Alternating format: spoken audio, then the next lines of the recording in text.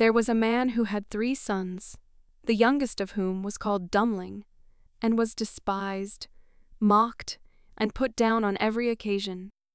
It happened that the eldest wanted to go into the forest to hew wood, and before he went, his mother gave him a beautiful sweet cake and a bottle of wine in order that he might not suffer from hunger or thirst. When he entered the forest, there met him a little gray-haired old man who bade him good day, and said, "Do give me a piece of cake out of your pocket, and let me have a draught of your wine. I am so hungry and thirsty." But the prudent youth answered, "If I give you my cake and wine, I shall have none for myself. Be off with you." And he left the little man standing and went on. But when he began to hew down a tree, it was not long before he made a false stroke, and the axe cut him in the arm, so that he had to go home and have it bound up. And this was the little gray man's doing. After this, the second son went into the forest, and his mother gave him, like the eldest, a cake and a bottle of wine. The little old gray man met him likewise, and asked him for a piece of cake and a drink of wine. But the second son, too, said with much reason, "What I give you will be taken away from myself. Be off." And he left the little man standing and went on. His punishment, however, was not delayed. When he had made a few strokes at the tree, he struck himself in the leg, so that he had to be carried home. Then Dummling said, "Father, do let me go and cut wood." The father answered, "Your brothers have hurt themselves with it. Leave it alone. You do not understand anything about it." But Dummling begged so long that at last he said, "Just go then. You will get wiser by hurting yourself." His mother gave him a cake made with water and baked in the cinders, and with it a bottle of sour beer. When he came to the forest, the little old gray man met him likewise, and greeting him, said, "Give me a piece of your cake and a drink out of your bottle. I am so hungry and thirsty." Dummling answered, "I have only cinder cake and sour beer.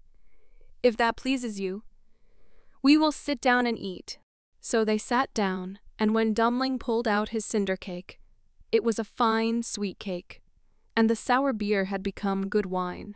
So they ate and drank, and after that the little man said, "Since you have a good heart, and are willing to divide what you have, I will give you good luck. There stands an old tree. Cut it down, and you will find something at the roots." Then the little man took leave of him. Dummling went and cut down the tree, and when it fell, there was a goose sitting in the roots with feathers of pure gold. He lifted her up, and taking her with him, went to an inn where he thought he would stay the night. Now the host had 3 daughters, who saw the goose and were curious to know what such a wonderful bird might be, and would have liked to have one of its golden feathers.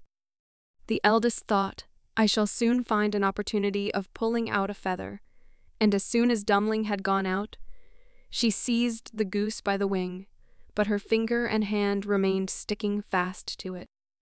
The second came soon afterwards, thinking only of how she might get a feather for herself, but she had scarcely touched her sister than she was held fast.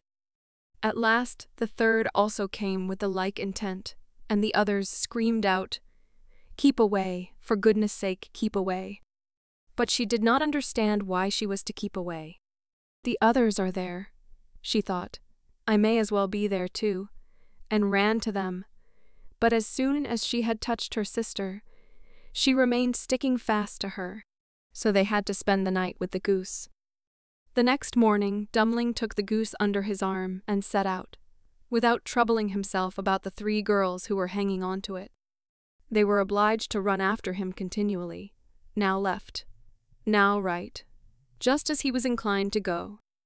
In the middle of the fields, the parson met them, and when he saw the procession, he said, "For shame, you good-for-nothing girls!